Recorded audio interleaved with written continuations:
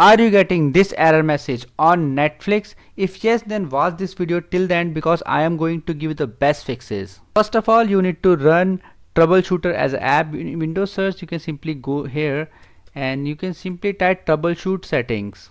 Now you need to click on additional troubleshooters. Scroll down at the bottom, you need to click on Windows Store Apps and simply click on Run the Troubleshooter.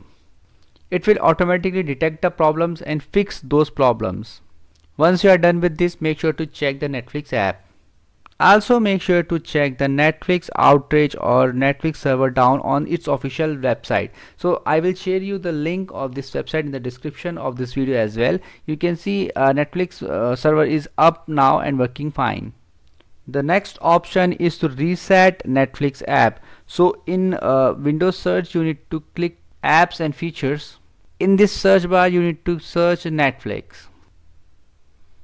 Make sure to click on advanced options.